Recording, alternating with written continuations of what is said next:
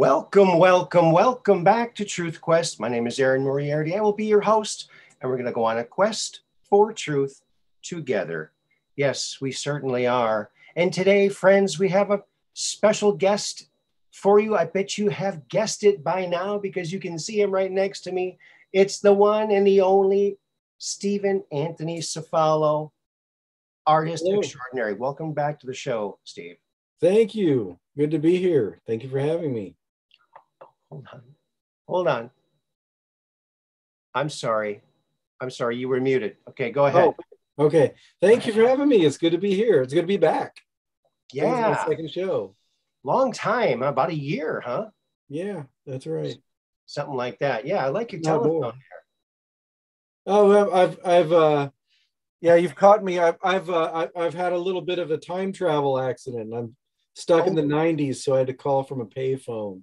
Oh, you're in the 90s. Oh, wow. Yeah, I found a place at a Waffle House. They always have a phone in the parking lot. Well, it looks waffly nice there. Syrup is. There's probably a lot of people wanting to know how to get back to the 90s or even the 80s, 70s, 60s, 50s, 40s, heck, even the 20s. The roaring 20s would be fine right now, wouldn't it? That's right. Yeah. Any alternative now. Actually, I think we live in very exciting times. I think I've probably chosen to be in these times. And there still are Waffle Houses, actually. Yes. Yeah. Yeah, we have loads of them here. But I just remember in the 90s, there was always payphones in the parking lots. You could always count on a Waffle House to have a payphone. Oh, yeah. Yeah. Boy, one time my car broke down on me on the highway. This was before cell phones. And I went to this payphone. The car was on a highway, busy highway, Highway 7 near Minneapolis. And I went to this payphone, which was like about a half a block away. And I reached my pockets. There's no change in my pockets. I went, no, and my head went down. I looked at my feet. I was wearing penny loafers, but I put quarters in them. And it took both quarters, but I finally did get someone to come and help me. So that's good luck. Yeah, back then if you broke down on the road, you either had to hold up or you had to gas station to call somebody for help. Mm-hmm. Yes, you did. Yeah, or just wait while your car sat there, unless you could push it to the side of the road, which I did many times. Sometimes you'd wait for hours. So for our guests here, Steve, they might, and look, Catherine Weiss just gave a very generous super chat. Thank you very much, Catherine Weiss. Philip Oliver, Valek 21, and Jason Roberts, and Abby, hello, welcome to the show. Steve is an accomplished artist. To say that is to not say enough. This man has artwork hanging in the Guggenheim right now. He is an artist's artist. He takes realism to a new level. He takes oils and makes them live and breathe.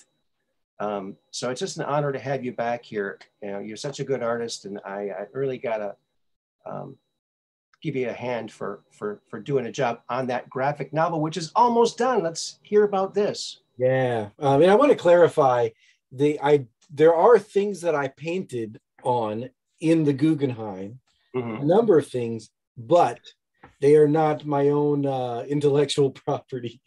So I painted. I was a painter for Jeff Koons twice, two different times, and I worked on Jeff Koons paintings. So it's pretty cool, but they're not like under my name.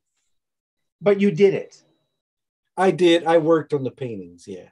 So it's like an assembly line. It was like so I'm picturing like a warehouse of, maybe he also does like starving artist people too, doing scenes too, maybe. It's it's so much fun. It's actually an incredible environment to work in. I bet. Wow. Okay, but we were talking about you were setting me up for something.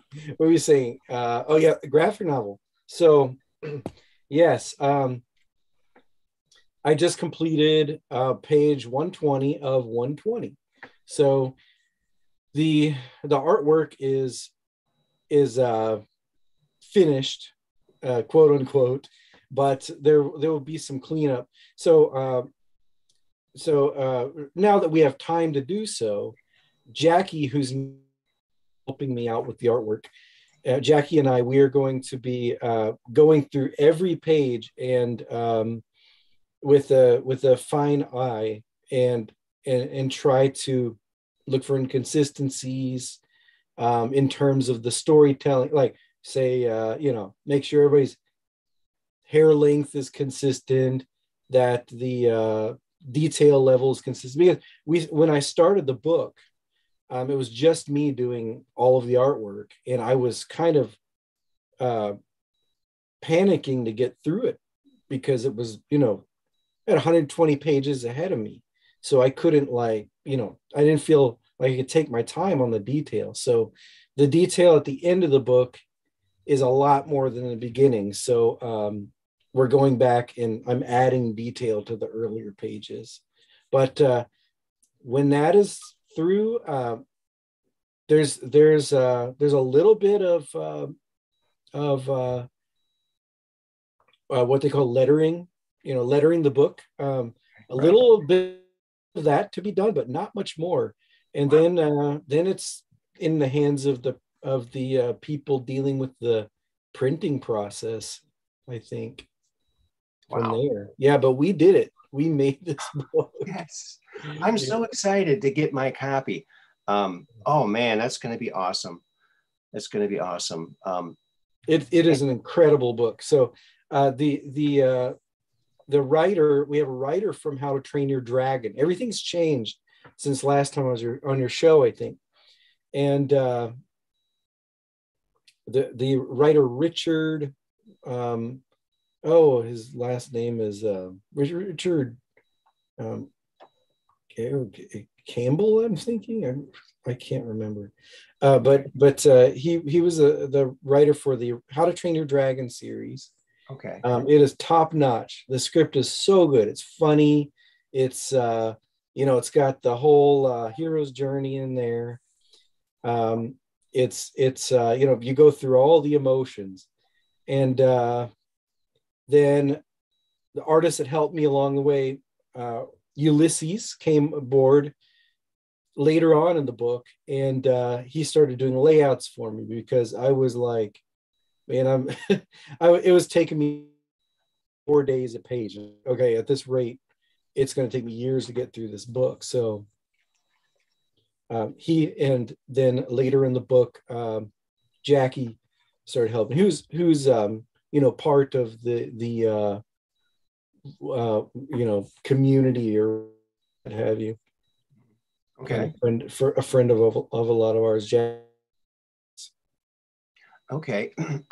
I got a question now about the Draco reptilians. Now, I remember Corey saying once, someone was asking him if some of those early renderings from Cosmic Disclosure of the Draco reptilians with the vestigial wings, if those were accurate. And he said something to the effect of, he does not want people like conjuring these beings by thinking on them and sort of like paying a lot of emotional attention to them. So he didn't really want it to look quite exactly like. Wow. I didn't know this. I know that from other things, I know Corey, I understand Corey will have a thing or two here, a turn off of what, maybe a program is named, a character is named, so what something looks like, just so that if fakers try to say, oh yeah, I saw this thing or I was part of this thing, they'll get caught in the lie. So I understand, I stay out of all that mess. Mm-hmm. I'm just interested I'm here for the stories and the imagery and for the ride. And that's That's the fun of it for me. But I'm just telling you what I understand. Well, I really, really, really, really love what you're doing with this book. And it really is, it's more than a graphic novel, friends. This is like page after page after page of multiple portraits. I mean, it's incredible. So, and from those early pictures from the previous show, we showed when Corey was a young boy, when the ships would come, it would look like a pirate ship floating down like a leaf, and then he'd get aboard it. And so that's kind of a screen memory, and you did a beautiful job doing that.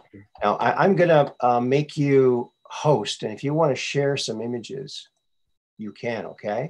Okay, yes. So now you're the host. Excellent. Now he's going to change the name of the show and everything. Yeah, I erroneously named the folder Quest for Truth, so excuse that. No worries, man. But, okay, let's see. All right, so let me share my screen here, and I'm going to take you guys through a little trip through the. Okay, let's see. It's so nice of you to call in from the 90s. So yeah, and the lucky thing is in this timeline, I wasn't able to warn myself of the future. Yeah. However, I was in this timeline, I am able to call into the show from a payphone. So yeah, that's how'd you do that? I don't even want to know. Yeah, but make sure you don't shake hands with yourself. You might explode. So don't touch yourself. That's right. In the future, in the past. But on that timeline, I might be dead and not know it. Okay, so, all right, let's see. What's showing up on the screen now for you? Okay, I'm seeing some black and white sketches, and with now I'm seeing. Great, this is what is supposed to happen. The chicken cult thing is on the screen, and yeah. Okay, so I want to say that all the images here, especially if Corey's watching, I want everybody to know that all the images here are things that Corey has already shared, so they should be safe to share with you guys. Awesome. Awesome. All of the images aren't pulled up somehow, but we'll go through what we have. Okay, sure. Yeah, so I am not trained as a comic artist. I've studied the art of comics since I was a kid. I read the books on comic theory and the theory of making comics, and I collected comics. So I understand the sequential art part of it and the storytelling. However, I trained as a painter, as an oil painter, as a portrait painter, a draftsman of the figure, and never in that. There's a specific discipline in the type of line work that they use. I never studied how to draw like Jack Kirby or Jim Lee or people like that. So I did it the way I know how to do it, and I digitally painted it. So I handled each page like an oil illustration, pretty much. Wow. So it's got a little bit of a different look. Like, I'm not going to say it's unprecedented. I've never seen anything quite like it. Mm-hmm. Yeah. But the page there, I won't tell you exactly what's going on, but can I guess? As a painter, my focus is always the light. I tell the story with the light patterns. During the day, all day, I'm observing the effects of light and color, and that's the way I see the world. So that's kind of the way that I'm building the book. Wow. Okay, now we're seeing, it looks like Corey with his NASA hat on, and he's being picked up by that triangle-shaped craft in his backyard. It's floating up with lights underneath it. That's right. Yeah. And I love the little details that come out when I get to pick Corey's brain. When you watch David Wilcock or someone asking Corey a series of questions. They're asking a certain set of questions. And then, but see, I get to pick his brain about the visual stuff. So I'll be like, oh, what was the inside of the dart craft like? And nobody ever answers that. And he's like, well, what you're seeing is it's like a TV screen of what's on the outside of the craft. So it's almost like it's invisible. You can tell that it's something like a really high definition image of what's on the outside of the craft. So Jackie and I had to put our heads together about how to represent that, how to try. Wow. Interesting. I'm not sure if people will understand what we're trying to do or not, but I liked her solution on that. It looks great. I mean, it looks magical. That's the effect. That I like that word. I like that. Is that hatch going up, kind of like a DeLorean? Yeah, it does. Yeah, the on the dart craft. So part goes up and part goes down. Is that how it goes up? Awesome. Yeah. Very cool. Yeah, and I'm a big fan of film, of a cinematography. I've been all my life. When I was a little kid, I checked out all the cinematography books from the library, and just always was way into that and studying since I was a little kid, studying Tarkovsky and studying what's the guy's name, Stanley Kubrick, the way that they lit scenes. But I always wanted to make a film, and it's kind of the closest that I've gotten to come to that. So it was exciting for me. I can see a few films coming out of this inspired by it. Now that alien, is this exactly what that type of alien is? That the tall white? Is that what that is, or tall gray? No, these are the tall grays. Yeah. Tall grays. Okay. So there's the little grays, and these are the tall grays. The tall grays, I think, are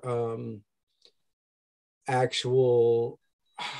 I'm not certain about this. I think bio-robots. I think the little ones are the robots. They're like the bio-robots. Yeah. But I think maybe these are actual beings. Don't quote me on that. In this scene, this is little Corey. Yeah. And this is an abduction scene where he is examined, and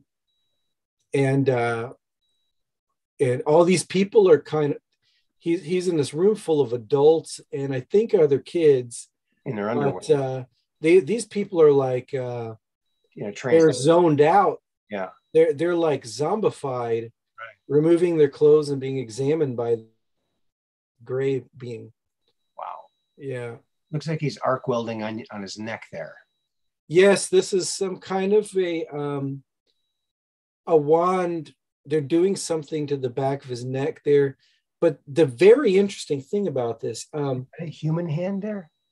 Yes, there's a doctor present as well. Now, I showed this drawing to Tatiana. I don't know if you knew Tatiana.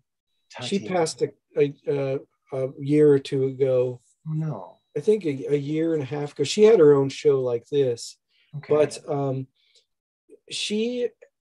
when she saw this illustration, she freaked out. Really? And she showed me drawings that her daughter had done of a tall gray.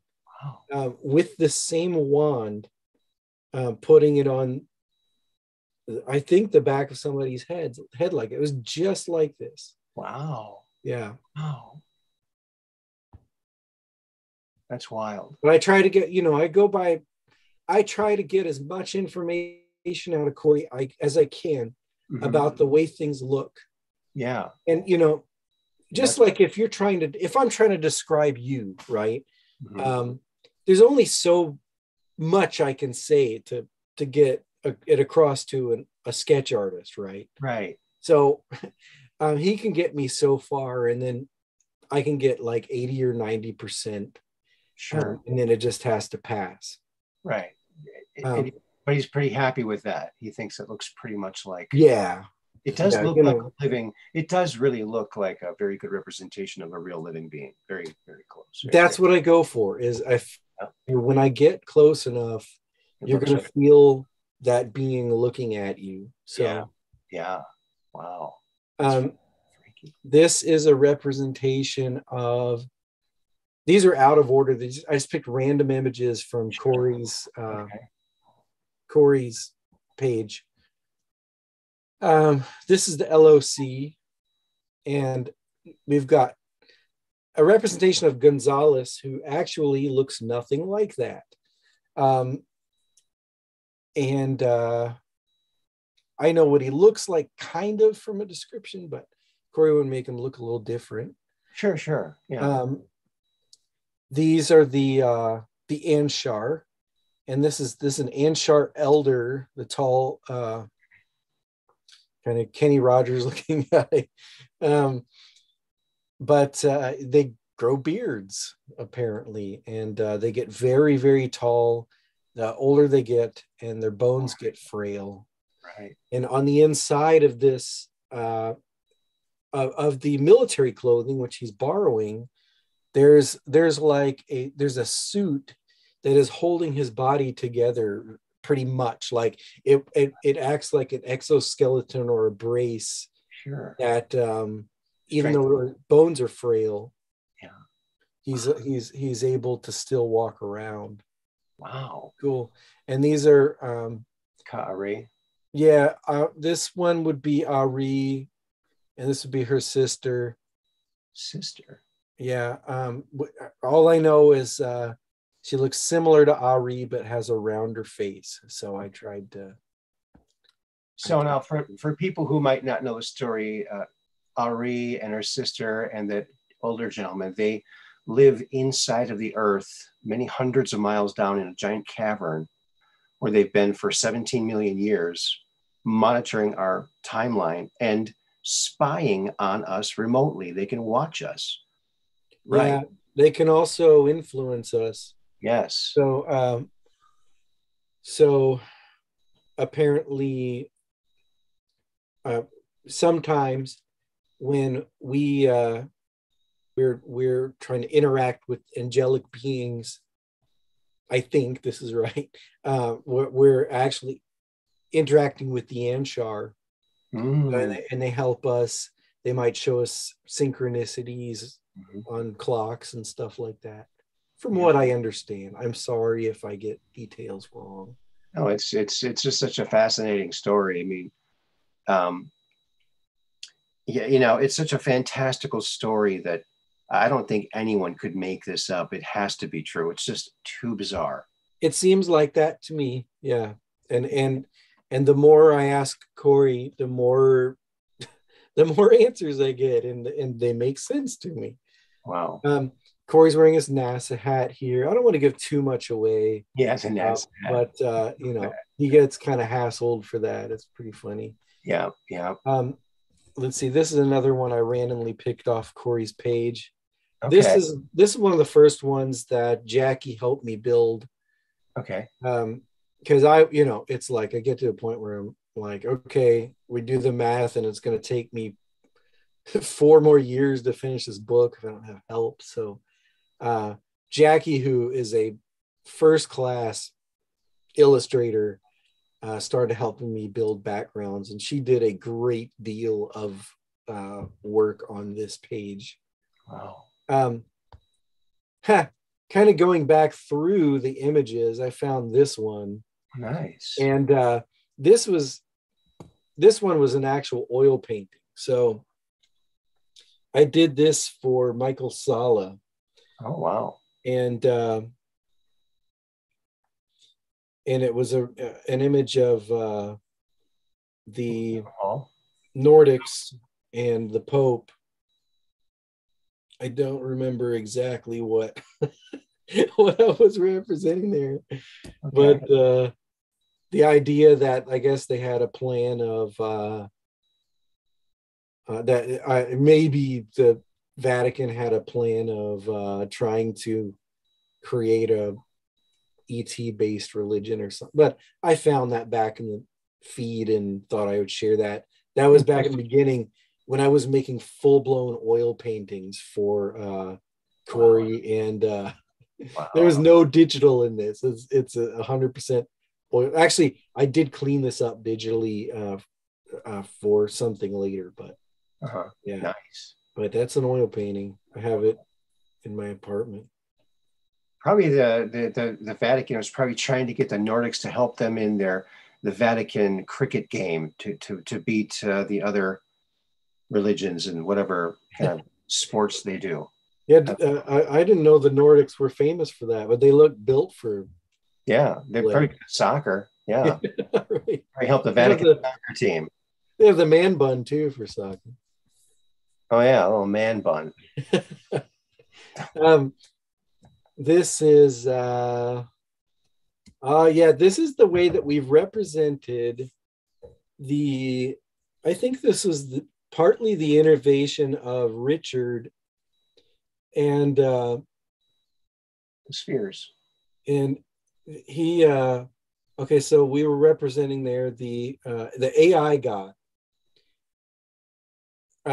which doesn't have a form, but it's like the idea of, we've kind of personified this as kind of like a Thulu / Cthulhu looking being, or like an evil octopus that has these tentacles, right, get into everything. And it's kind of portaling here past these blue spheres. I don't remember what the deal is with that panel. I don't always remember what. I know the blue spheres. The blue spheres were here to buffer the effects of the new space we were entering into, so that we didn't all go crazy. Right. Yeah. That's right. Yeah, and apparently they've protected us from a few catastrophes. Yes. Prematurely. There's another one that was an early one that Jackie built a lot on. I think she came in in the later pages, but man, did she save my life. Like I there's no way we'd be done right now. I'd be going crazy. So here we are. Oh, that's the Draco Reptilian. Yeah, okay. It's two different types of Draco. So people are confused because they'll be like, I didn't know, I had no idea the Draco were that big. Yeah. Or they think I'm exaggerating, whatever. But these are the royal white Dracos. There's also the brownish green soldier class or warrior class Draco that are about 8-ish feet tall. And this guy is much taller. Corey said he came up just about to the crotch of the royal whites. Oh my God. Yeah. Horrifying. Yeah, 14 feet tall, he said. 14 feet tall. Yeah, terrifying. So I think these are the this is Ulysses working on this.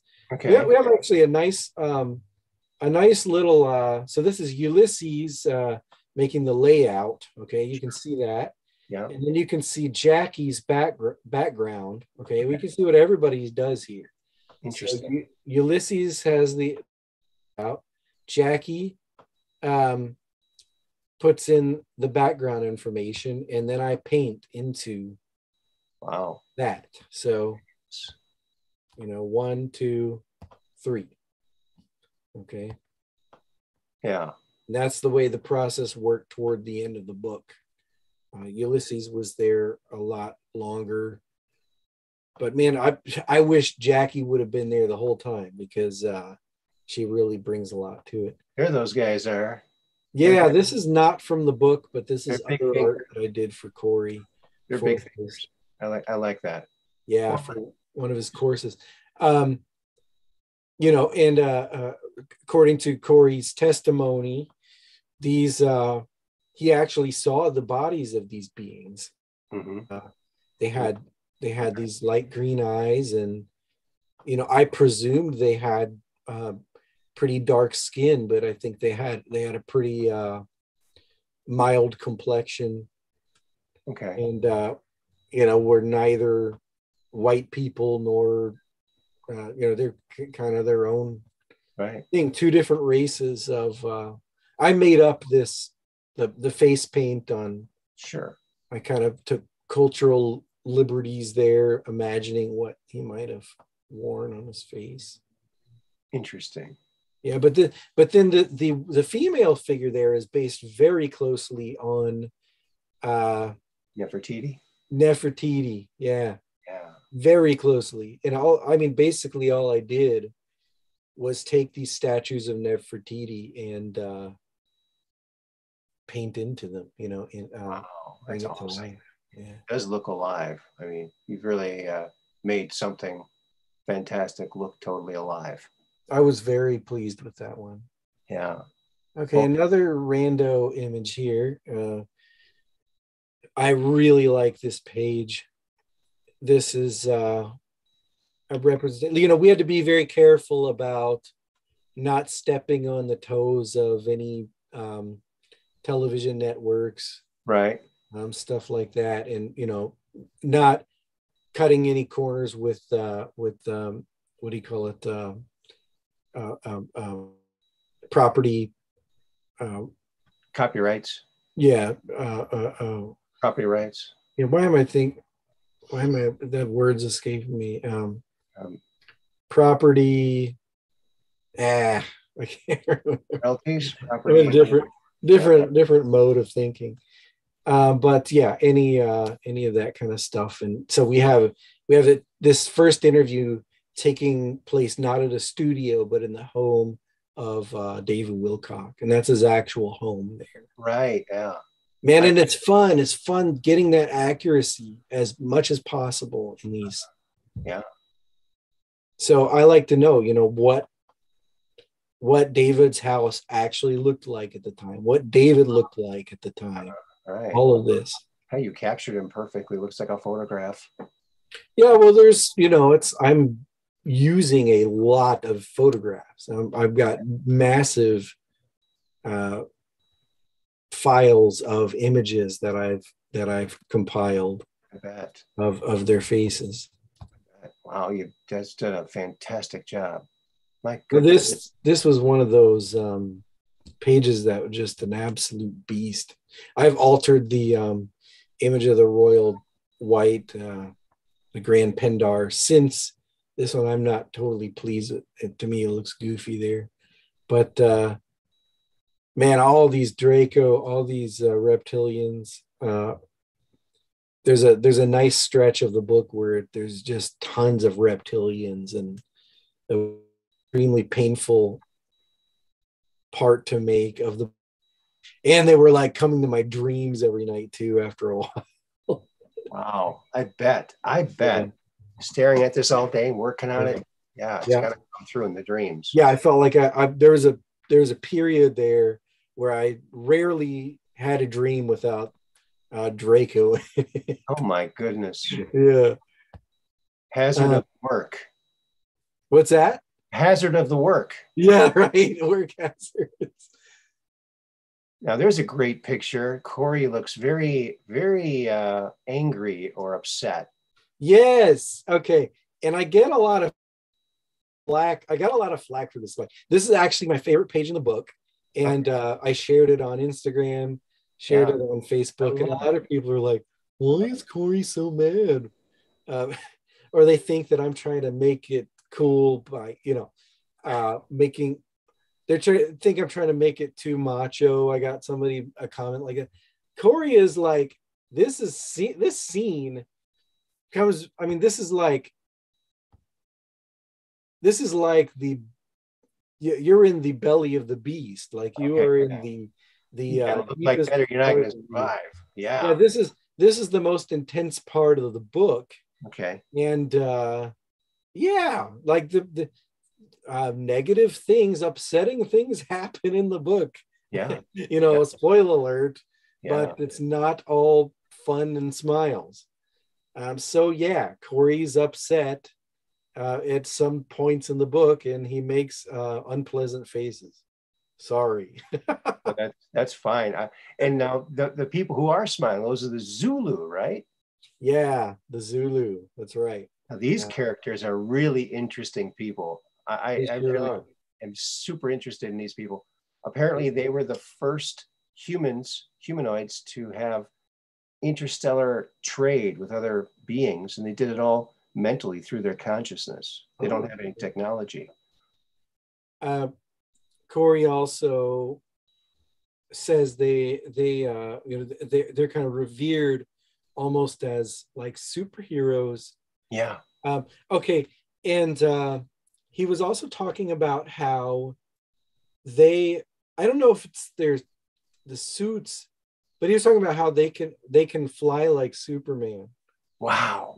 He has, and this is the cool thing about this is one of the most compelling things about Corey is he'll say, I haven't seen him do this, or I haven't seen this, but I know that they can do this, or I know that this happened, or he'll be honest with me, and we'll put a scene in the book, right? Okay, like there's a scene somewhere in the book where something is being remote viewed, okay, and the author wants maybe a little bit more. He likes the Zulu for it's nice to have a little bit more color diversity in the story, but also they're just really cool beings too. Yeah. And so we might insert the Zulu into like say a remote viewing or something like that that's happening, right? But Corey could just say, oh yeah, those were the Zulu were there, we saw the Zulu, but he's presenting it to us like, well, this didn't really happen exactly like this, but we want to show the Zulu more, so we'll make this the Zulu. That to me gives it this ring of authenticity that that yeah, he met the Zulu, but they didn't appear exactly here in the story. Little things like that make me really think, man, this guy is telling the truth. Yeah. So now, have you been following his recent disclosures, his little videos that he's done? Yeah, somewhat. I lose track just because my head is in this book. Right. Make a living, but yeah, somewhat. Said something about the Zulu recently that that in Antarctica, the cabal or whoever is in control of the information wanted to wake up the giants in stasis, or the people in stasis in Antarctica in these ships. And so they performed a sacrifice to kill this young lady. And they opened up and these people were very confused because this wasn't supposed to happen this way. And a Zulu appeared and went over, at one point came over and touched the girl, brought her back to life and said, you didn't need to do this, barbarics, So they are like superheroes. Yeah. So that's what I want to say. Go ahead. Yeah. Extremely positive beings. Okay, this is another one that people think I'm exaggerating on, but I'm totally not. Okay, I'm really trying to get it just the way Corey is describing it. Wow.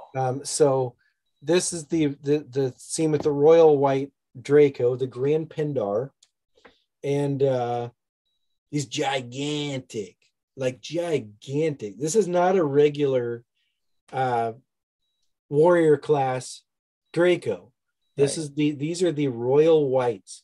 They are much bigger and scarier, and so they have these kind of crocodile-like features or alligator-like features. So I tried to get that effect across. And they stink. Yeah, that's right. Yeah, they like to stink. Like reptilian musk. Yeah. Corey was saying they actually roll in nasty stuff or like put it on themselves to, I don't know if it just has a lower vibration that they like or what, but they like to stink. Wow. Yeah, and then we have these they have these spears. The warrior class Draco have these spears that have this energy in them. Oh my. Like lightning that is stored up, I guess, in the base of this. They have a base that's kind of like, if you imagined, they're like a Batman symbol at the base, like made of some kind of stone or metal, Okay. and the energy is kind of stored up in there and Okay. shoots out through the tip of the spear. Wow. Yeah. Interesting. So, all of these, I'm trying to get as close to Corey's descriptions as possible. We're not finessing stuff to, sometimes we do finesse things to jazz it up and make it like kind of a little bit more visually exciting. Yeah. But most, when you have like a high energy, high emotion scene, but most of these scenes we're trying to get like accuracy. This is just I guess a promo image of little Corey there, teenage Corey. Oh, that's teenage Corey. Oh, funny. Oh, yeah. Wow. Yeah. And there's a mantid being. Yeah, we have a mantis and Mika. And we have Mika. He's cool. I like that. A gray. And we have the Nordic. So this is Corey when he was an earlier teenager, I guess when he was 14, 15, 16. ROTC. And they would train in the empty malls. Oh. Okay, I'm going to try to open a. Do you mind if I go through a few more images here? Go for it. And I just want to shout out to the chat a little bit. I'm not able to see the chat while we're doing this, but just want to say hey to everybody and welcome to the show. And I hope you're enjoying this awesome artwork. Okay, let's see here. So if they want to jump on board and order one of these books, it's where would they go? They would go to disclosurecomics.com. Disclosurecomics.com. Okay, I think there's just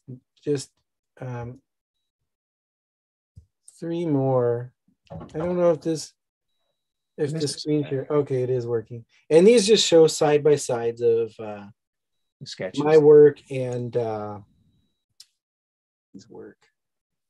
So you can see Ulysses building the what do you call it? The layout. Sure. In the earlier pages, I was doing 100% of it for a long time. I don't remember if it was half the book, more than half the book. I don't remember, but it was a lot. Yeah. Okay, and then there was this is one where you have Jackie's work back there. So you have Ulysses layout, Jackie making the background. It looks like I put so many Draco in this one that you don't hardly see the background. But there's that. It's wild. So I also have paintings, but I think maybe we'll I don't know if you want to talk a bit before I show my painted art or how you want to paste that out. I'll stop sharing for a bit here. Okay. All right, Hello, Yvonda, the Mud Rabbit, Terry. Well, I hope you're all loving this. This is such a treat. Wow. And this is our 3rd interview we've done? That sounds right to me. Yeah. 3rd or 4th or something like that. It's not the 4th. It's either the 2nd or 3rd, I think. I think it's the 3rd. I think you're right. Yeah. So now you got to go back and clean things up and go, okay, we changed the color of the Draco. Now we got to make them all that same color and that type of thing. Once that all gets done, And that's going to be a lot, probably 120 pages to go through. I know that Jackie and I are both picking it apart, but I'm finding that I'm moving through these revisions pretty fast, and I'm not intimidated by the process. Right. So, yeah, I think we'll do just fine. It's so actually more fun to clean it up than it is to make it. It's daunting to make it for the first time. It's done now. You're just polishing it a little bit. Yeah. Mm-hmm. That must be a huge feeling of achievement, you know. Yeah. I know I felt achievement after my first 32-page book I drew, but I can't imagine 120 pages. My goodness. Yeah, not only 120 pages, but on each of those pages, there's 5 to 6 illustrations. Right. Oh, right. Ooh, man. Right. I've never worked so hard in my life. Curses those comic people making it that way. Yeah, and the normal process of making a comic book is you have a penciler, and an inker, you have a colorist. Yeah. But for a great chunk of the book, I was just making the whole thing as a painting. Yeah. So that was a lot of work. We've gotten to a process a little bit more traditional, but I'm still like finessing all the forms and fingers and toes of all these and scales and everything on yeah. I can't even imagine. That's just hats off to you, man. Wow. Thank you. And you just don't find an artist like this every day, folks. He's also a portrait artist. Now that you're done doing the book, or soon to be done, the next step you're going to go through is you're going to offer your services to the world. Isn't that right? That's right. Yes. So yeah, I'm going to try to return to, before this book, I made a living as a portrait artist. I did very little illustration. I did portrait art in teaching and selling art in galleries. And I'm going to try to get back into that scene, but I've got a new audience now. I've virtually changed over my entire audience to truthers. Yeah, truther community. And it's kind of funny, I've almost lost touch with my whole art audience, but yeah, but that's what I do. That's what my zone is, my training. And so yes, I will be returning to both doing commissioned artwork and teaching. I teach online. I do that, and also teach locally private classes. I may or may not go back to university teaching, but I really prefer to do the private lessons. Yeah, I bet. I mean, one of the benefits of having Steve Cefalo as one of your Facebook friends is he posts lots of pictures of his beautiful sketches and drawings and paintings of scantily clad women, scantily clad men. But artistic forms, the human form. Beautiful. It's beautiful. Yeah, and that's what I did many years. I taught figure drawing. So that was my profession for from 2003 till to 2014. Wow. So I made my living teaching, drawing and painting the human figure. So that's why there's so many nude people, is that's what I did. And then I would take I would demo in class I would teach by demonstrating, and then I would take the pieces home, and then I would make something out of it. Like I would turn it into a narrative or something like that. Interesting. Yeah. But as it happens, is what I do well. So it works out really well. It's incredible to see. I mean, And now, do you have a website with some of your art on it, so some of the curious people can go and check that out? Yeah, it's a little updated. I mean, a little outdated. I have stevensafalo.com. Okay. So follow him. Yes. And also so follow me on Instagram. And that one is Steve Cefalo on Instagram. Steve Cefalo on Instagram. Follow him. So follow him. Yes. And that's I think Instagram is really my hub. That's where I really like to direct people. Okay. Now now you are a top-notch artist. You've painted many, many, many photos. Some of the stuff you've worked on is in the Guggenheim. Now you're going to be doing this on your own. And as I understand it, you're offering our listeners a 10% discount on their purchase if they happen to have a loved one that they want to get a surprise picture of, you know? That's right. Human or non-human loved ones. So I also do pets. You know, everybody has things. All of you have a loved one, past or present, that you would love to have a beautiful oil portrait to pass down through the generations to the grandkids, the great grandkids. I do posthumous portraits. So like I might paint an ancestor or a grandparent or something like that. I think I'm going to do a portrait of Clifford Mahooty, in fact. Oh, wow. Yeah. I did one of Bill Tompkins. Bill Tompkins, yes. You know, people that are loved in the community. But I also do, you know, your kids. Everybody's got kids or parents or a pet. Just think about that. It's a gift that doesn't it's not the first thing that comes to your mind, but it's an extraordinary gift to give somebody with a treasure that can belong with the family for generations. Yeah, it's not going to fade away. I mean, oil paints are pretty much permanent. I mean, you can go to galleries and see paintings hundreds of years old. So these things are going to be around. And yeah, they're literally painted with stone.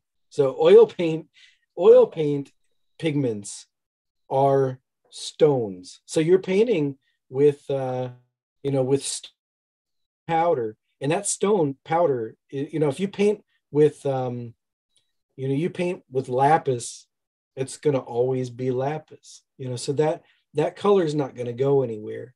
The oils oils can yellow a little bit, the medium can yellow a little bit, but oil paint is archival and it lasts for centuries. And that paint is going to be there hundreds of years after you and everybody you imagined is gone.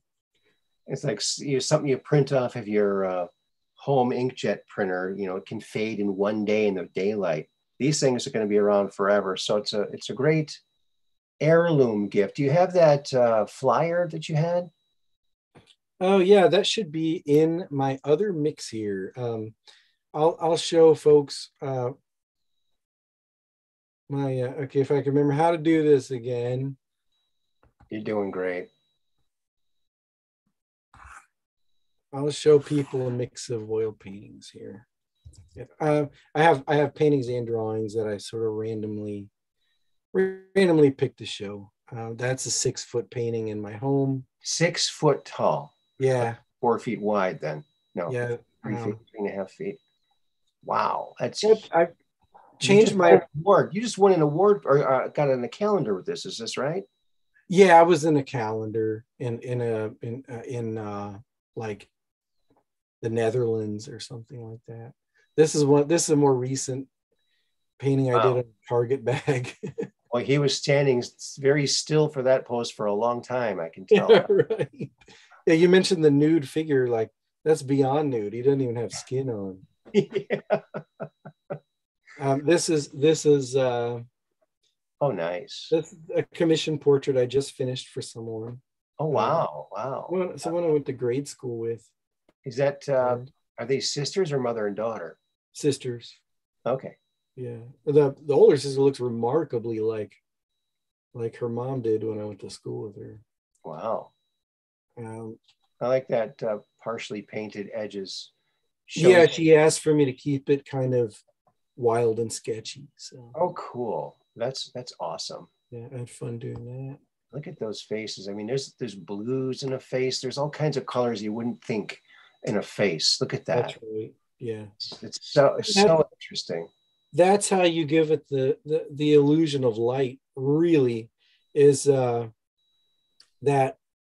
if you think about it, light is a full spectrum of colors. So white light is all of the colors. It's the full spectrum. So when you put all of those colors in the face and you know how to do it right, it's going to total up to a sensation of light. Yeah.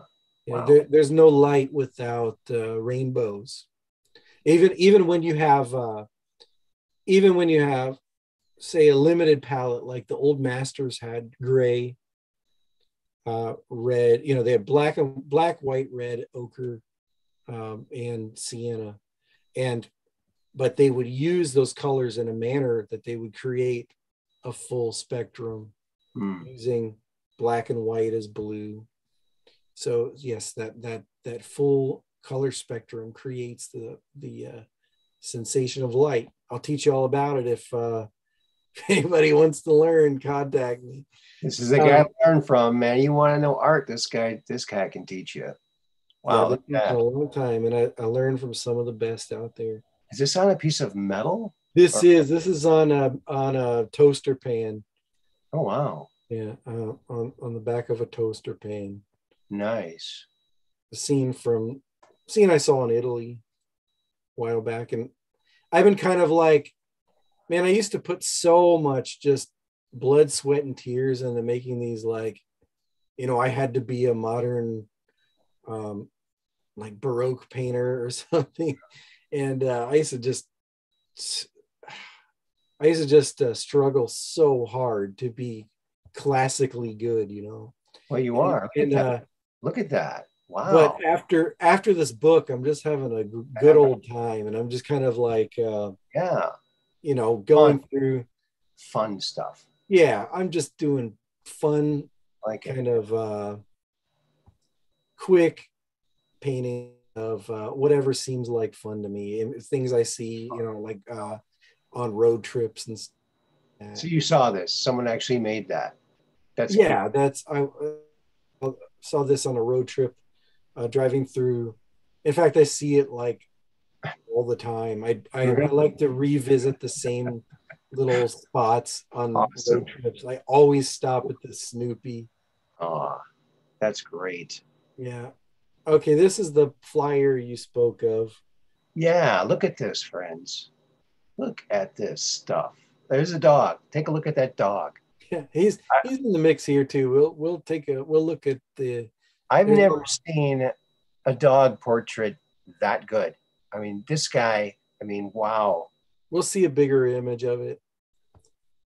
This is here in Charleston. Yeah, so when I do these paintings, they're all my own experiences. I see these kind of little quick paintings as almost a visual diary. Mm-hmm. They just look awful. These reproductions are just the originals are so much better. Yeah, it's hard to get. Now look at this. Wow. Yeah, this is one hands. One of the commissions I'm most proud of. Look at that. This was for a board member of a museum in Arkansas. Wow. And I guess, she was, when you're made like a senior member or something like that, they'd get your portrait officially done. Wow. And I had a blast doing this jewelry. I love the lighting. Yeah. Dark. Well, they saw what I do and they were, make her look Baroque. So I got really into that hand. Yeah, that's love. Both hands are just lovely. And this Wow. wood, it's so fun to get the surfaces, all the surfaces. Yeah, oil paint just has this quality that it can just mimic anything. I know it. Unlike anything else, it can just sort of That shine on the wood there, transform into other. that little shine on the wood there, right? Yeah, right. That's really awesome. It's a blast. It is so much fun. And I And just love when somebody lets me go crazy and doesn't say make me look 20 years younger. because I mean, look at that. She's gorgeous. yeah, Just the way she is. exactly. Yeah, and so much depth in human character in that. And then this was Wow. This was a commission I took in Raleigh. The family became very close friends of mine. Wow, look at that. And look at the little girl that plays the harp. Oh, she plays the harp. Yeah. Oh my. So this was I think for a birthday celebration. They had a big unveiling. It was really fun. Look at that. Now this cloth, is that like probably one of the hardest things to paint, isn't it? Nah. It's fun. It's fun. Look at that. Hardest thing to paint is trees. Really? Yeah. Just dab them a little bit like what's his name? You just dab it, right? What are you saying? Oh, like Bob Ross. Or the other guy, Alexander, what's his name? Bill Alexander, yeah. Yeah, he was the original guy. Yeah, I remember him as a kid. A little in crimson. He was great. I loved watching him. They would say, "Mighty White." Yeah. He was great. Yeah, I love those guys. This was a painting I did on a street. Wow. Love it. I have to work my skills back up to this level again. I'm working on this graphic novel in a totally different mode. And man, but I was when I was painting every day, I can nail anything. It's like I felt you could just sit there, fall asleep on my couch, or you could just be eating dinner and I would sit down and crank out a portrait of you. Wow. And then when you're doing it every day like that, you really get in a zone where you can nail it. And so I did this outside. I did it for a arts festival. Nice. I just somebody recommended this girl. We became good friends through this sitting, and I just banged it out in like 2 hours. Wow, that's a very nice piece. Thanks. Really lovely. One of the best alla primas that I did. Like, it was very limited palette, no blue. I used and like an old master's palette. Just no blue, huh? Wow. Yeah, I just mixed gray. Used gray as blue. Exactly. That's the way. If you look at, Velázquez, Rembrandt, that's what they're doing. Okay. So when an artist goes into the blue mood, they're in a blue mood. They only have blue paint left, right? They can't afford to buy any more than just blue. Well, blue is I guess was the most expensive thing back then. Oh, really? Yeah. So you okay. I guess red started making when Picasso went through the blue period.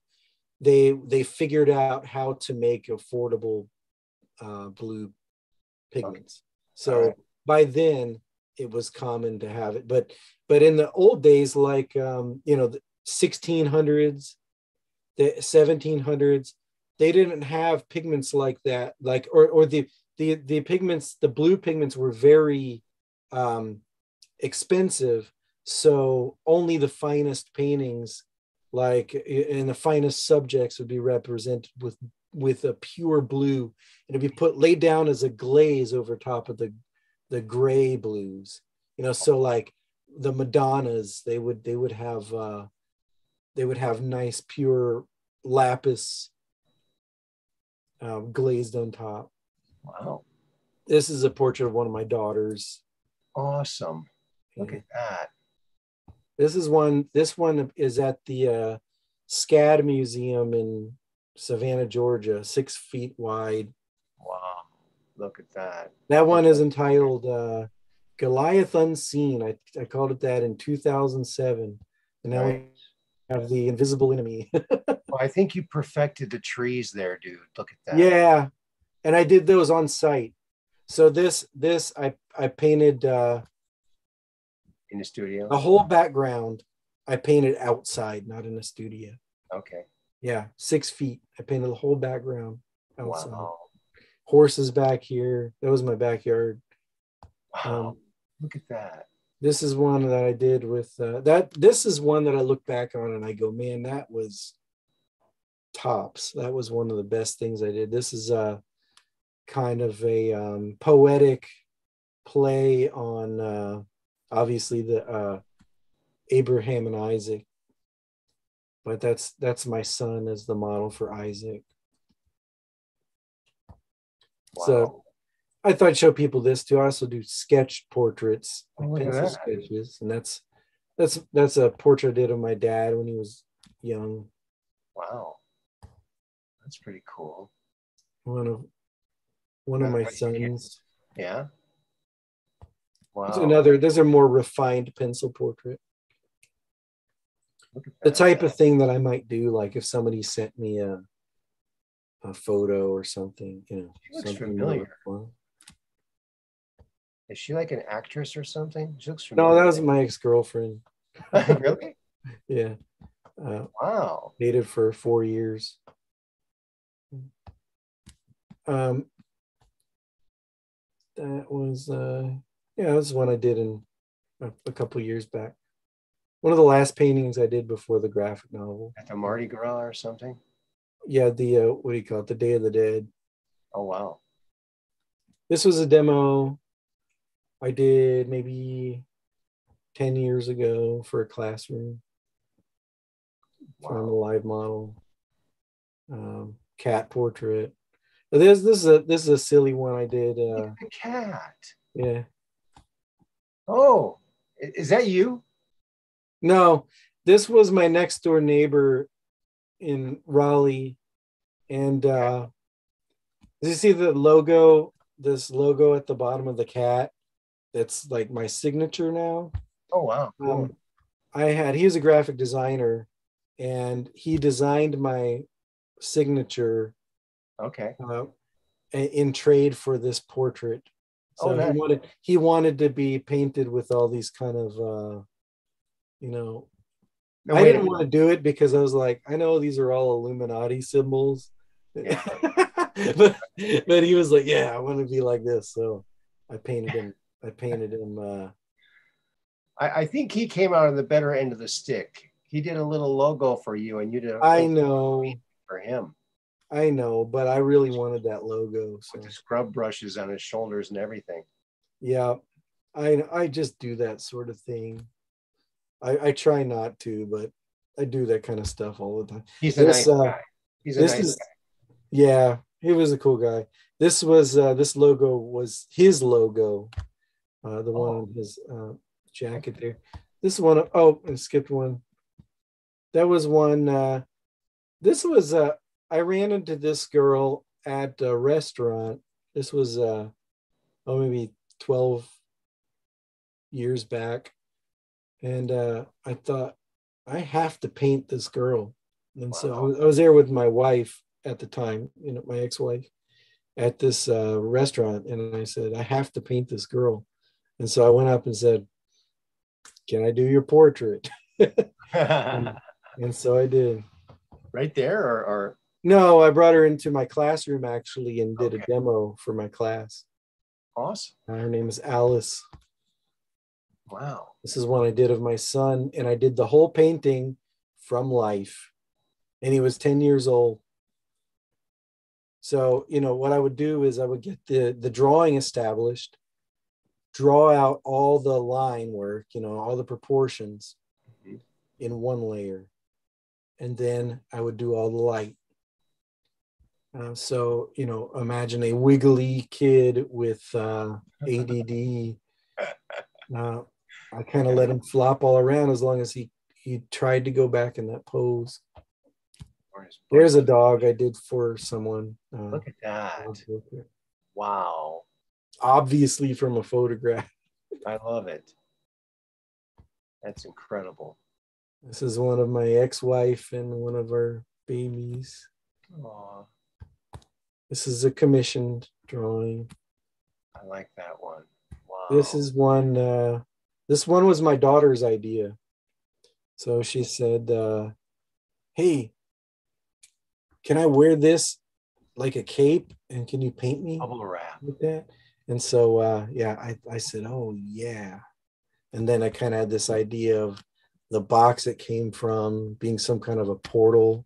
It was about 2008, 2009. That's probably where cats come from. What's that? That's probably where cats come from. Oh, yeah, it's my fault. It's my daughter's fault. Whoa. I did of my son. Look at that hairdo. Yeah, another son of mine years back. This is the same one that's same kid as that.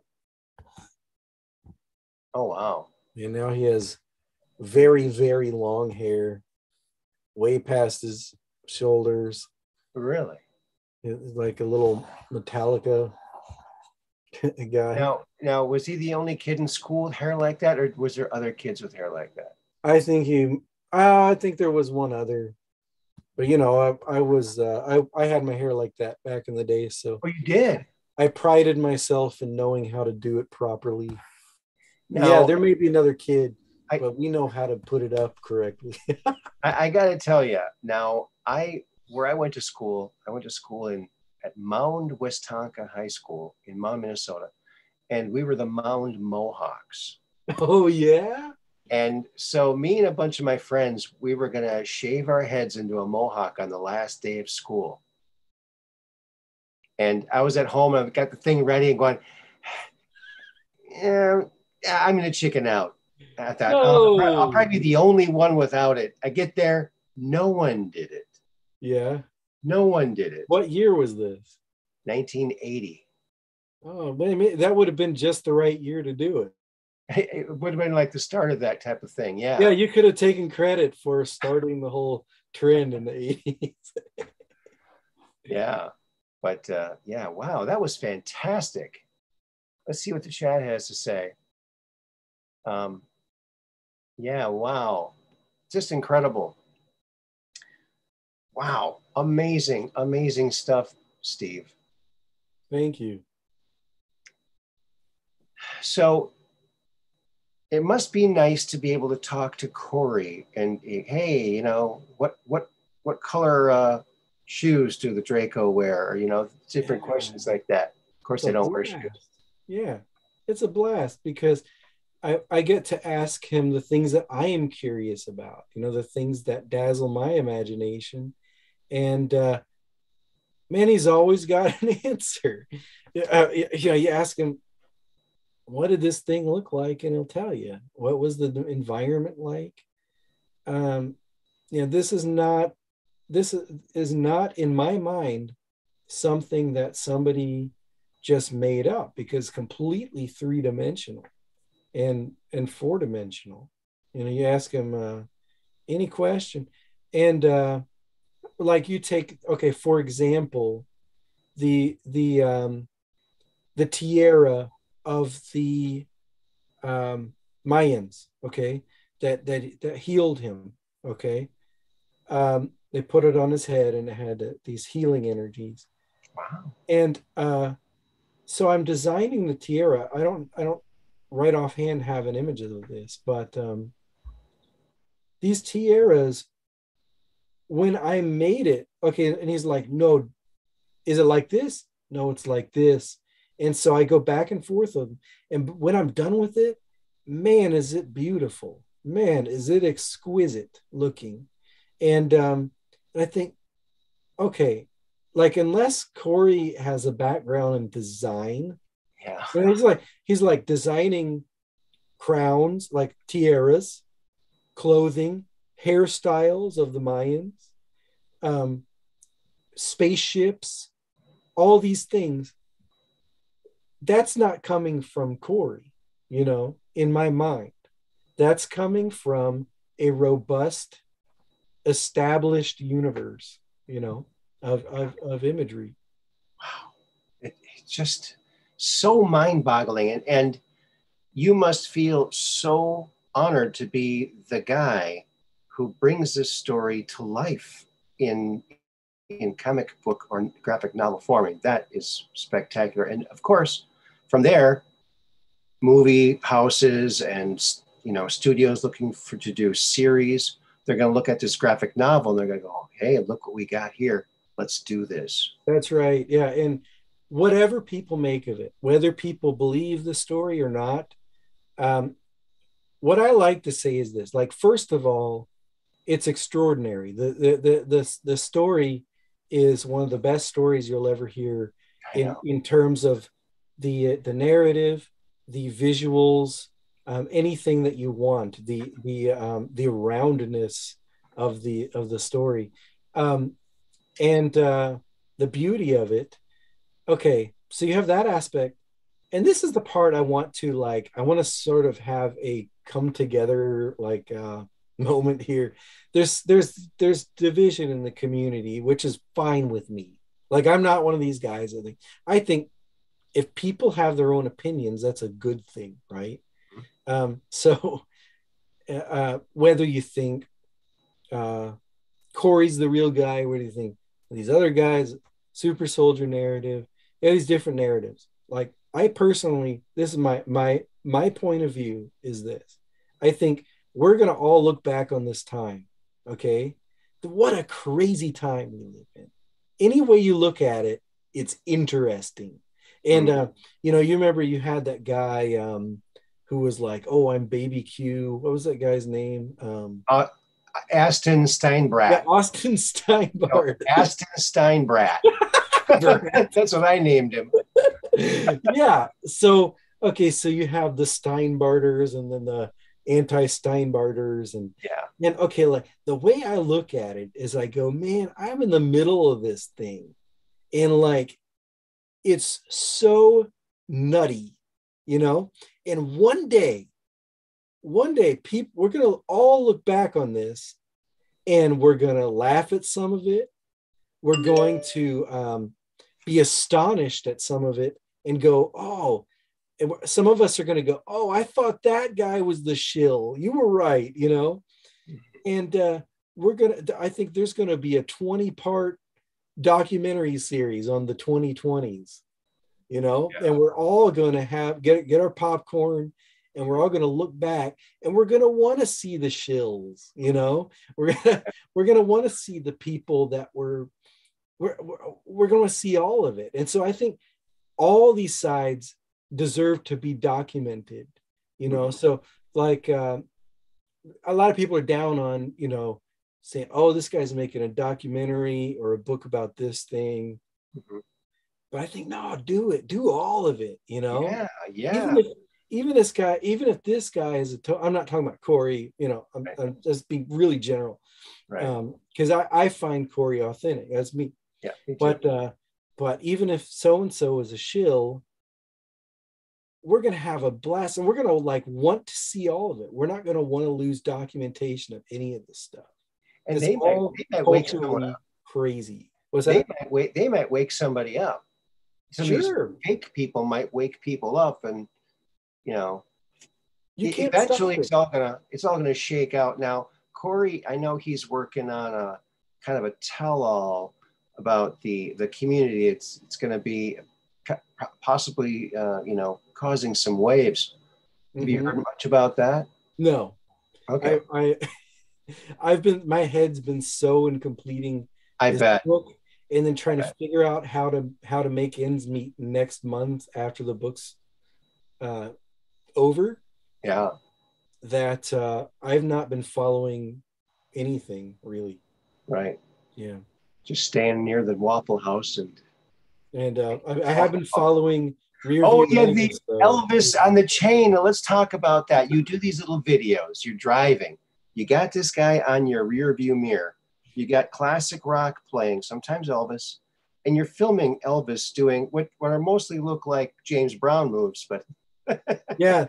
Well, it's remarkable that if you have a human form hanging from a mirror on a stretchy string, it looks so much like they're doing all these really cool dance moves. Yeah, it's pretty cool. And it bops along really good to classic golden oldies tunes. Yeah, it does. That's fun. I like that. And it makes me think of you all the time, of course. I bet. I bet. Yeah. Wow. Wow. That was our best show so far, I think. Yeah, because, well, probably because we gave you the host button there and you helped make it a visual, because I had some visual glitches in some of our past shows. So thank you so much for doing that. That really made a big difference. And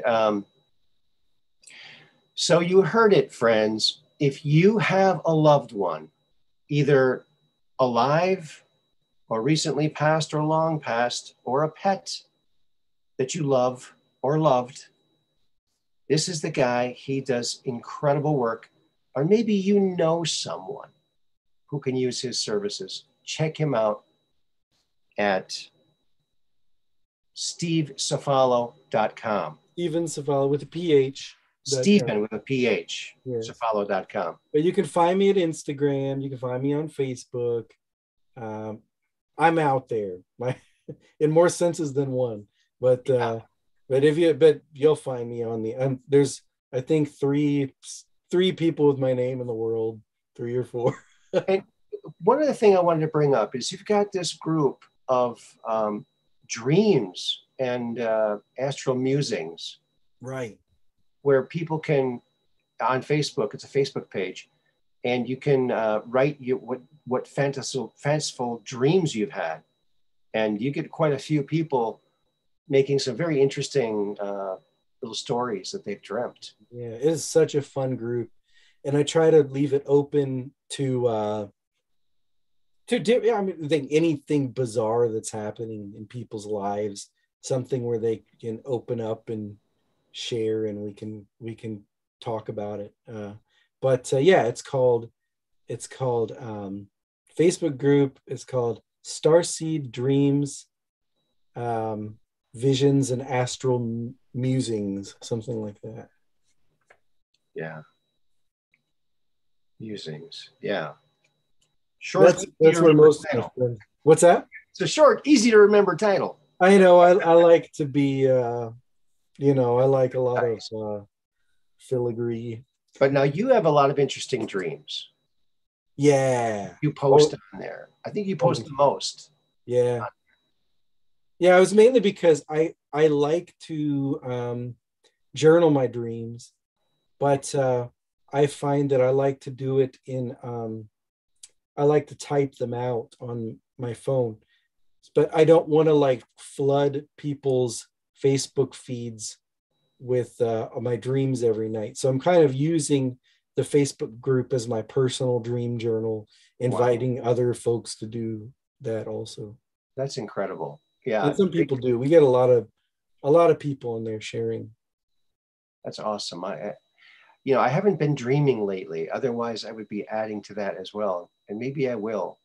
Maybe something will change. Well, they say learn a new skill. So do something, shake it up in your life, like do a new form of exercise, learn a new language. I think that's why I dream so much. So I'm always taking on something new, learning a new language, doing a new like exercise routine. And I think it kind of, you want to break patterns. Break and patterns, I think, and that wakes up your dream life, I think. Yeah. Interesting. Yeah. Because I've had very detailed dreams, but boy, your dreams are very, very cool. Yeah. A few people have dreams like that in the group. It's Rivers Peak does. I know she does. Yeah, and then Mary / Actually, can't remember her real name. You had her on the show. Oh, Bledsoe. Yeah, yeah. I've known her from that name for over a year now, so I can't remember. Everybody's got different names. It's Yeah. really difficult to to keep track. Everyone's got 2, 3, 4 names.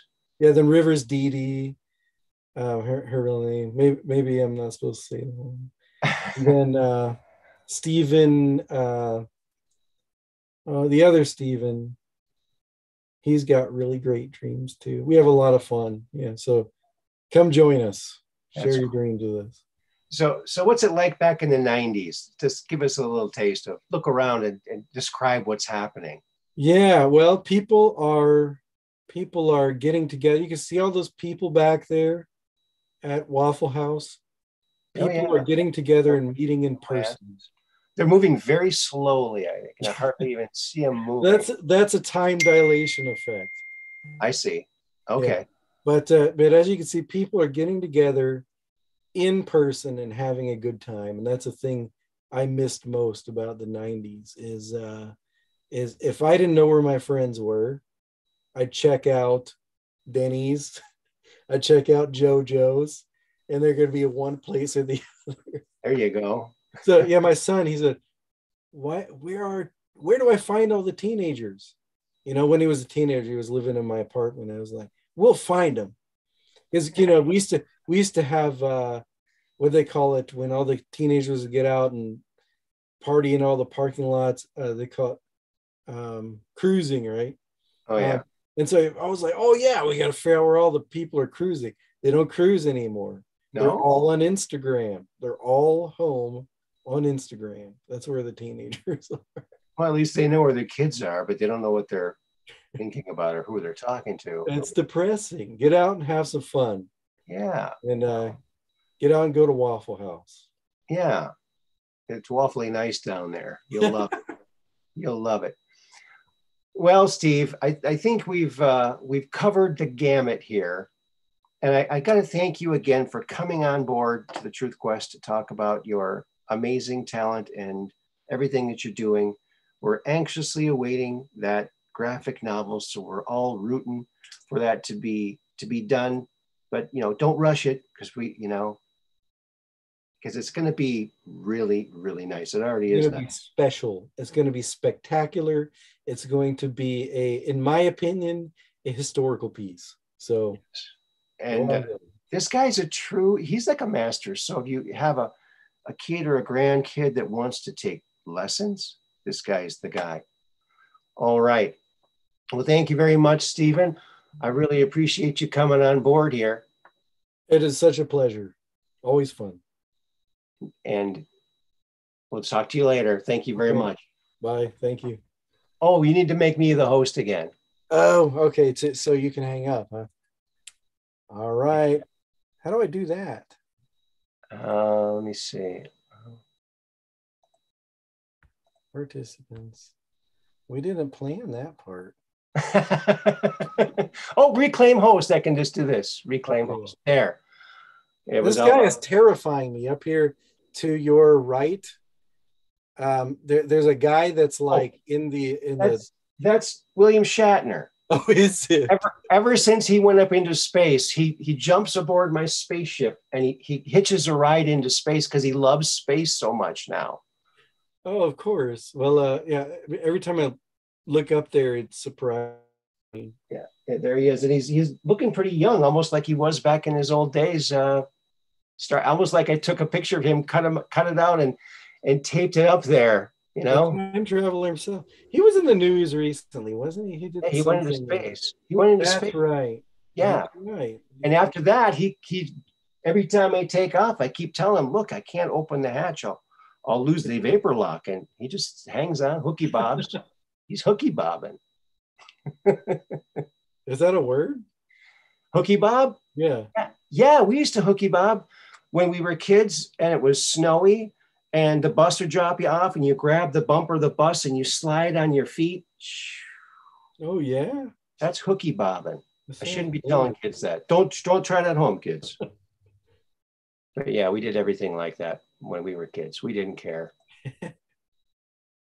All right. Thanks I messed again. up your outro, so Pardon? it's been a pleasure. Been a pleasure for me too. Thank you. Thank you, sir. And I can't wait till the next time. Me too. Thank you. Right. Bye-bye. Bye.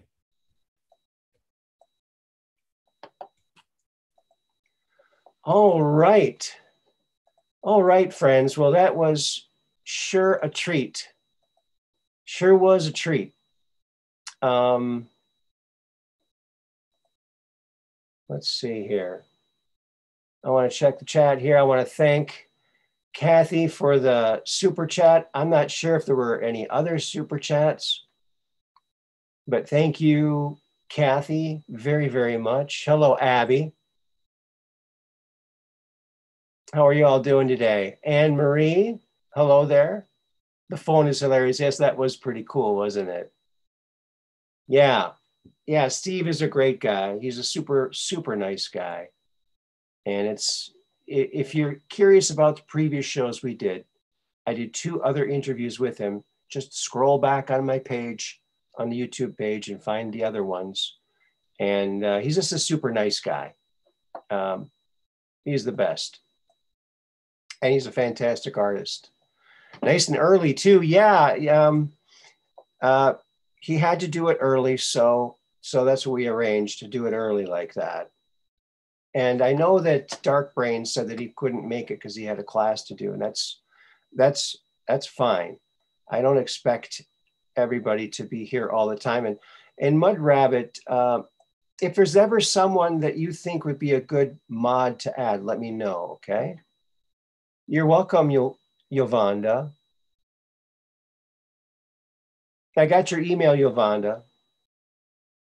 And Dale D, I have not mailed that stuff out yet, and Mud Rabbit as well. I'm feeling a lot better now. So tomorrow, hopefully, with any kind of luck, I'll get all this stuff mailed out. All right? Yeah, great guest. Thank you. Thank you very much. Thank you very much. Yeah, he's a great super guy. And boy, that graphic novel, what did you think of that artwork? Just spectacular, don't you think? Unbelievable. And he's such a nice guy, a super nice guy, you know? The kind of guy you want to have your neighbor. Hey, Anne Marie. Yeah. So there you go. Let's see. La, la, la, la, la. Oops. Yes. Well, do that later. I'll do that later. Yes. Great guest. Hey, everyone. No worries, Aaron, at your convenience. There's no rush on my end. Okay. Terry Hafner, hello there. He is brilliant, yes, isn't he?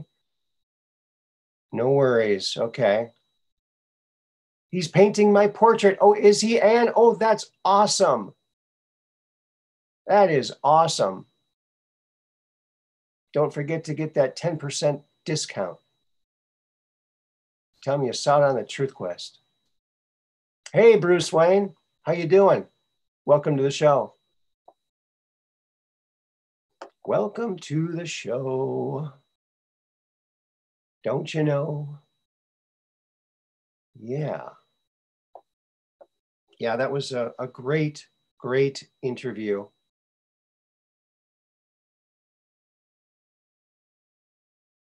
Yes. Hey, Bruce Wayne. Yeah. He's got the Batman symbol there and everything with the gray background, as it should be. Yes. So he's painting your portrait. That's pretty exciting. And that's awesome. Yeah, he's really, really, really good. I mean,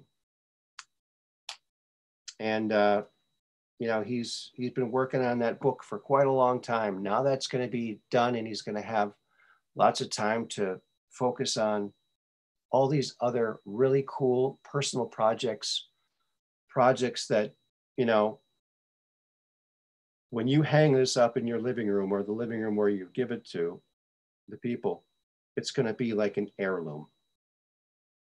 It's not just a gift, it's an heirloom. So there you go.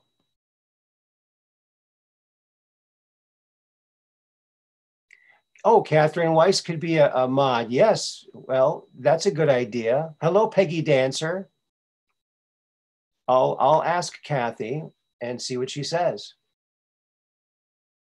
Would you like to be a mod, Kathy? So there you go.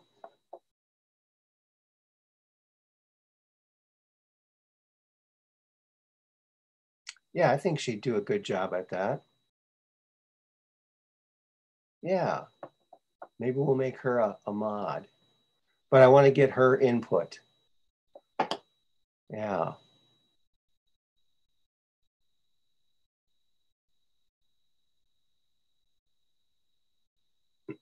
Yeah, Peggy Dancer, we had Stephen Anthony Cefalo on today, and he's a portrait artist, and he's doing the Corey Goods graphic novel. It's almost finished, 120 pages. It's just gorgeous. Just gorgeous. In fact, I think I have that.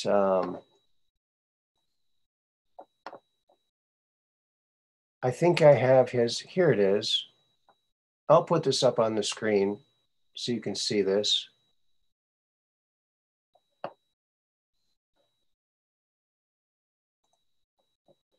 Here it is. So this gentleman was just on, for anyone who's joining us late. And so, yeah, it's an exciting thing to have done, 120 pages. Can you imagine? And look at the detail he put into all this. It's just incredible. It's an amazing thing. I can't wait to get my copy. So it's disclosurecomics.com. It's also Stephen Cefalo with a PH on Instagram, and on Stephen Anthony Cefalo on Facebook. So check him out. He's a great, great artist. And there's one other thing that I wanted to show you. It's his, where did it go?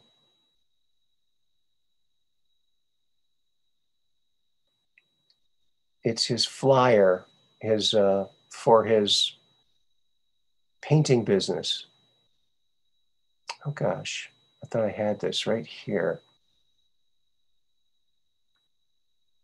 Don't know.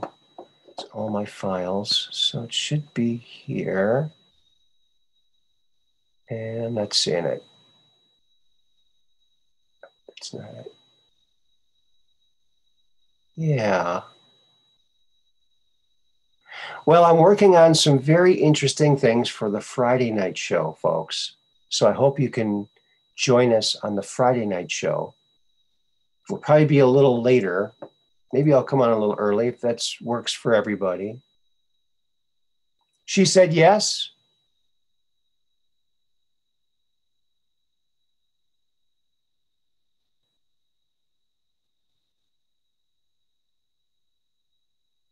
Okay, let's make her a mod.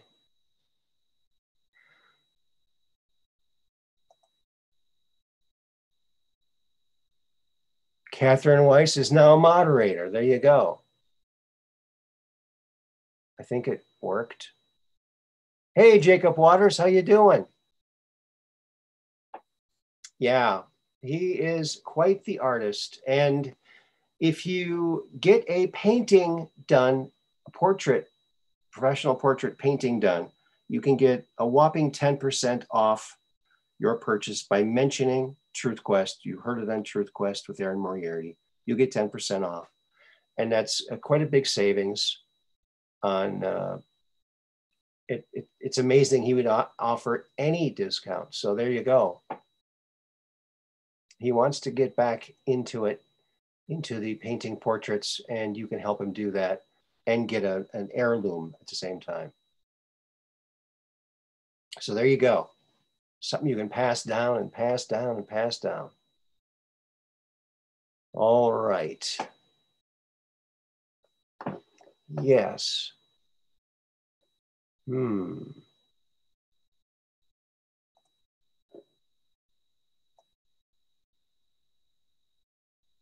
Okay. Copy that. So what did you guys think of all that art? What did you think of it?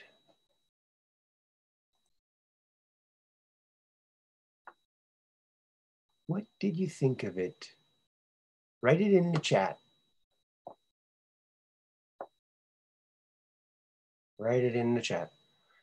And then we can take a look at your comments.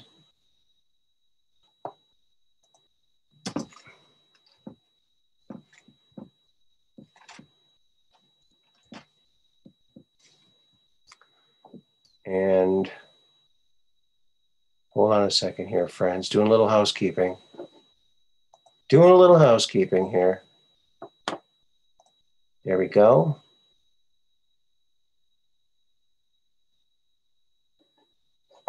And one more thing. One more little thing. I hope you're all having a fine, fine evening. And I hope the fact that we're a little bit early tonight didn't set anybody off too much. So there we go. It looks like that worked. Well, how do you like that? It was awesome artwork. Thank you, Mud Rabbit.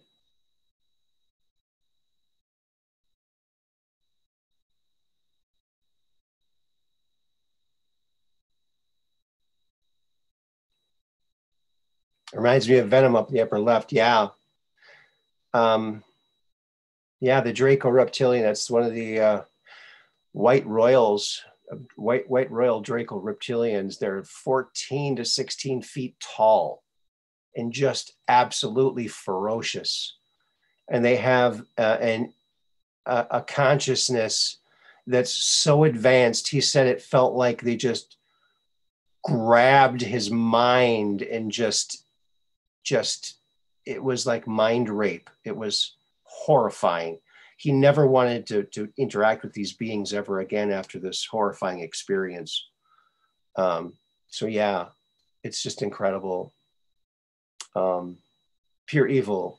This is what we're up against, folks. This is what's behind all of this stuff. The people pulling the strings are these evil reptilians.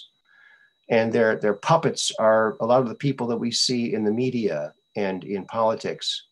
They're the ones doing the bidding of these creatures. So that's my opinion and the opinion of many others. Yes. Watermelephant. I like that name. Watermelephant X. Just arrived, but the artwork is stunning. Yes, it is. And he's doing portraiture right now too. So he's offering a 10% off. So you want to get a high-class, super awesome, realistic portrait of a person or a dog or a cat. He is the guy, the best I've ever seen. So that's, and a 10% off when you say Truth Quest with Aaron sent you. So there you go. There you go. All right. Well, I think we're going to put a cap on this a little early here, folks. I'm so glad that you all stopped by.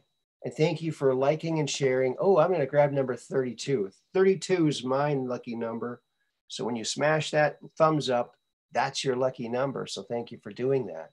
And thank you for stopping by to the Truth Quest, because it's at the Truth Quest where we're just down range of strange, where the outrageous is contagious and the paranormal is the new normal. The Truth Quest. Thank you very much. Join us again Friday night. Yes, come back Friday night. We're going to have some fun. We're going to explore some very interesting UFO cases that you will not believe. Some very, very interesting ones I just came across, and you're gonna love it. And so wake the neighbors, tell your kids, and wake the dog, because you're not gonna wanna miss this one. So come on back on Friday. Remember, Mondays, Wednesdays, and Fridays. That's where you can come to the Truth Quest, where we're just on Range of Strange, where the outrageous is contagious, and the paranormal is the new normal. Yes, the Truth Quest. Thank you again for coming along. I love it when you come into my spaceship. We can zip around the planets and have fun like this. And we're going to do it all again on Friday. I want to thank each and every one of you. You're very, very important. Please spread the word, share this even after it's done. We love you. And give Stephen a call. Check out his Instagram, Stephen Cefalo. Follow him. Keep that camera and that phone to the sky so you can take that picture and come on to the Truth Quest and talk about it. Until then, peace in.